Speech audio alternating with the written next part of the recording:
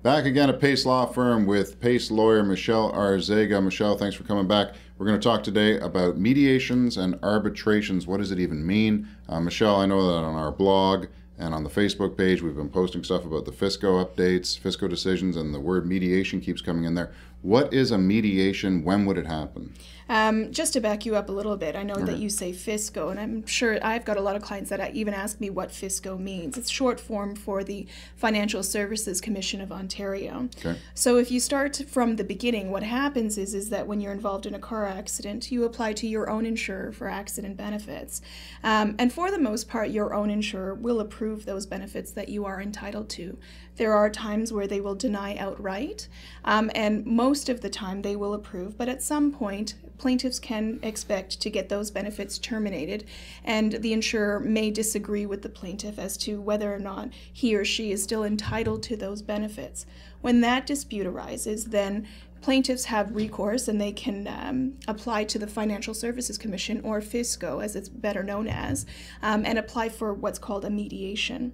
And that's where FISCO assigns someone called a mediator to help the plaintiff and the insurer get back on the same page, because there's obviously a dispute over an entitlement to benefits. So that's what it's called. And unfortunately, what you've been seeing in the news these days is that there is definitely a backlog. There aren't enough mediators, and there are simply too many disputes between plaintiffs and insurers over whether or not a plaintiff is entitled to further benefits from their own insurer.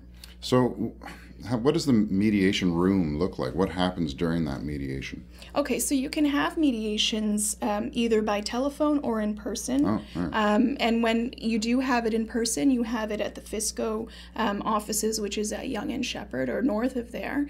And the mediator comes into the room, or by telephone. All the parties are involved, your lawyer is involved, and what they do is they talk about what the issues are and what the medical documentation is, and the insurer basically lays out their position as to why they've made the decision that they have. And then the plaintiff's lawyer makes their position known in terms of why the position is that there's a further entitlement to benefits. The mediator doesn't make any orders at a mediation. What it is the mediator tries to facilitate the conversation and tries to see if there can be some sort of compromise, or if we can get the insurer to agree to extending the benefits or continuing or reinstating the benefits. Now, let's go a step further. What happens if the mediation breaks down and no one agrees on anything? Now, when that happens, you can consider the mediation failed.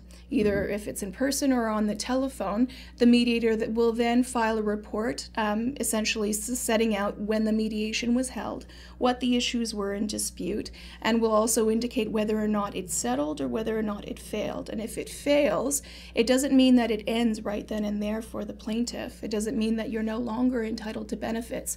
What it means is that you've got to further we can call it an appeal, file for something that's called an arbitration through the Financial Services Commission, or go by way of court proceedings through the Superior Court. Now, we did talk about this a little bit before the interview. I asked you which one you liked better. What road do you like to go down? Is it the court road or going to the arbitration route? Well, with respect to accident benefits and disputes with your own insurer, there's something that's called the Statutory Accident Benefits Schedule, and it's quite a particular specific type of legislation, and you need to be specialized in it, and you need to know it. You want to have people making decisions on it that know what they're doing and know what that law is about.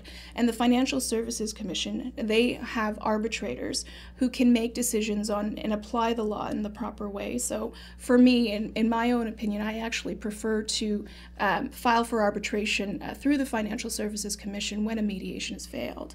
Arbitration or going to court, same time period, length of time that the process takes, or what? These days, it looks like our courts are just as backlogged as FISCO, so it looks like the same time period. Although FISCO is trying very hard to make that backlog and make that wait much less, but these days you are waiting an inordinate amount of time, to be honest. Average? What are we talking? 1 to 2 years. 1 to 2 years. Yeah, before arbitrations you may get sooner than that. Wow. Yes. Okay. The arbitration is now that when it gets to that stage, is that that's binding? You said the mediator doesn't make any hard and fast rulings, but the arbitrator, that's different, isn't it? Right. So when you do file for arbitration, or if you go by way of court proceedings, the decision then becomes that of the arbitrator or of the judge if it goes by way of court proceedings. So yes, you are giving the decision to the arbitrator to look at the issues in dispute and then make the decision that's binding. Excellent. Okay, so for more information on mediation and arbitration at FSCO, be sure to call Michelle and also email her at the email address you see on the screen. Michelle, thanks again for stopping by. Thanks. We'll talk to you again soon. PaceLawFirm.com. Bye-bye.